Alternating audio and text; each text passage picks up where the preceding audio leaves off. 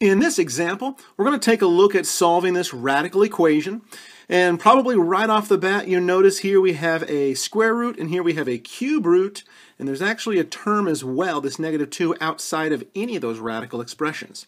So if you'd like to try this problem first on your own, go ahead and pause the video and do so, and then come on back and we'll work a solution together. Okay, so looking at this problem, I think the best bet here is to use a u-substitution and go ahead and get rid of one of these radicals to begin with. So I'm going to say that u equals this entire right side, this cube root of 3x minus 1. Which now, if we were to solve for x here, we would cube both sides. And we'd see that. And then let's add 1 and divide by 3. So we can add 1 and divide by 3, and that's going to be our value of x right there as well. So here we have u in terms of x and x in terms of u. So let's go ahead and now look at this. So the right side of my equation becomes just u. And then how can we rewrite this square root expression so it's now in terms of u? Well, it's going to be the square root of, so 3x. So 3 times the x value. So 3 times this. Well, 3 times that, that's nice because those 3's will cancel. So it's just going to be u cubed plus 1 and then plus 7. So we could just say u cubed plus 8. And then one more thing, let's go ahead and add 2 to both sides to get that guy away from that radical. So we have this square root term isolated, this square root of u cubed plus 8, and it equals u plus 2.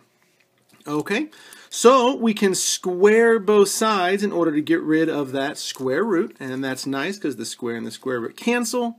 So u cubed plus 8 equals, and then we have this binomial, u plus 2, and we're going to square it. So u squared plus 4u plus 4.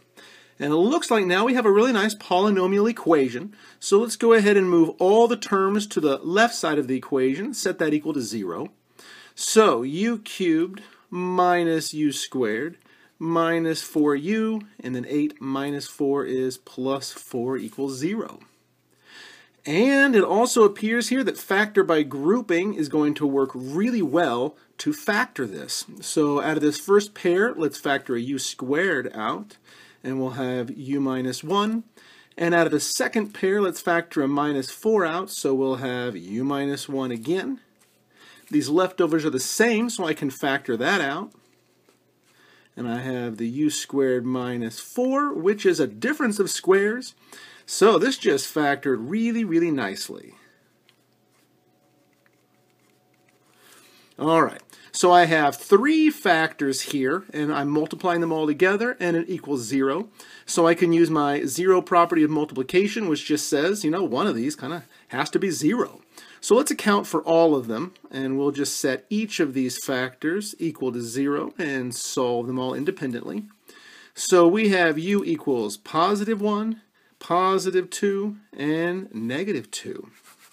So 3 possible values here that are going to work. So let's change all of these u's back to in terms of x. So x equals u cubed plus 1 divided by 3. So I'll rewrite that here. So x equals u cubed plus 1 divided by 3. And then let's go ahead, just do one at a time. So when u equaled 1, 1 cubed is 1, plus 1 is 2, so 2/3. So x equals 2/3. All right, how about when u equals positive 2? Well, 2 cubed is 8, plus 1 is 9, divided by 3, so x equals 3, and that's nice. And finally, u equals negative 2. Negative 2 cubed is negative 8, plus 1 is negative 7, so x will be negative 7/3. Okay, so 3 possible values. So we need to plug each one of these into our original equation to see if we have any extraneous solutions, you know, what works and what doesn't. So we'll go ahead and rewrite our original equation. So the square root of 3x plus 7, from that we'll subtract 2, and that's going to equal this cubed root of 3x minus 1. So let's go one at a time. So we'll try x equals 2/3 first. So 3 times 2/3 is, well, 2. 2 plus 7 is 9. Square root is 3. 3 minus 2 is 1. Okay, so we have a 1 on that left side. 3 times 2/3, well, still 2. 2 minus 1 is 1. Cube root is 1. So we see that x equals 2/3 is indeed a solution. It works. So let's move on to x equals 3 next. 3 times 3 is 9, plus 7 is 16. Square root is 4. 4 minus 2 is 2. So 3 times 3 is 9, minus 1 is 8. Cube root is 2. So 2 equals 2. So 3 also works. So finally, let's try this negative 7/3 value for x. So 3 times negative 7/3 is, well, negative 7. Plus 7 is 0. Square root is 0.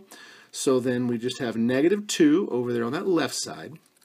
And on the right, 3 times negative 7/3, well, still negative 7. Minus 1 is negative 8. Cube root is negative 2. Hey, all three of these values work.